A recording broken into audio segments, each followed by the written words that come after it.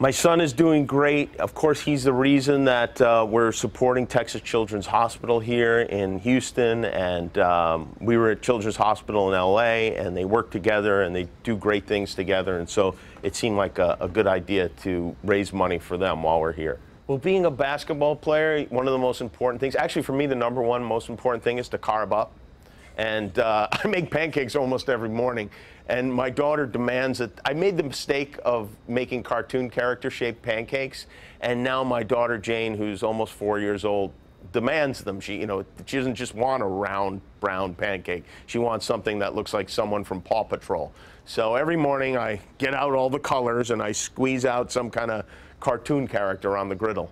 Yeah, they get along pretty well. I mean, they get along about as well as a 3-year-old and a 1-year-old can get along. The reason I've gotten more political on my show, it's almost like if saying, you've seemed more panicky since your house went on fire. It's like because the things are going so badly, you can't just stand by and not say anything about it.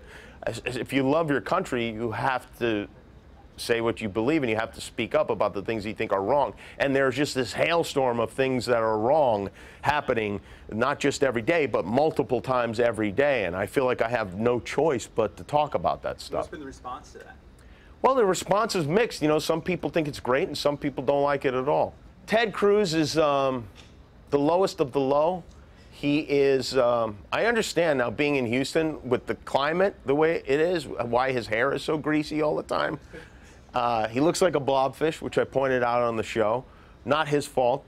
Blame his parents for that. But he's not someone I admire professionally or personally. He's someone that I guess thinks he's good at basketball. I look at him and I can't imagine that that's true.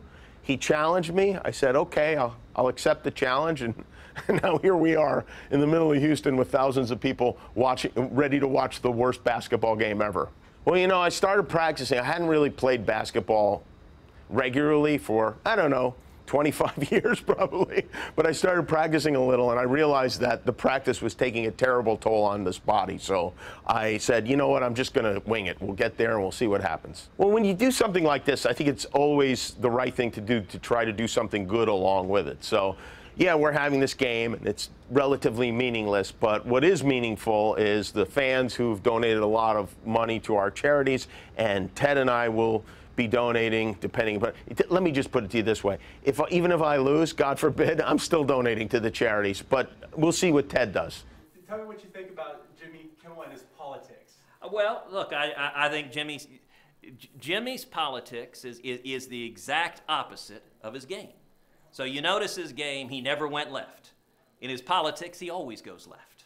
So, and I think his politics and his basketball game could do a little bit better if he went right and left and had a little bit more balance. Now, I will readily plead to that same fault. I go right, my left hand is barely attached to my body, so I understand that weakness, but I think a little more common ground would be good for all of us.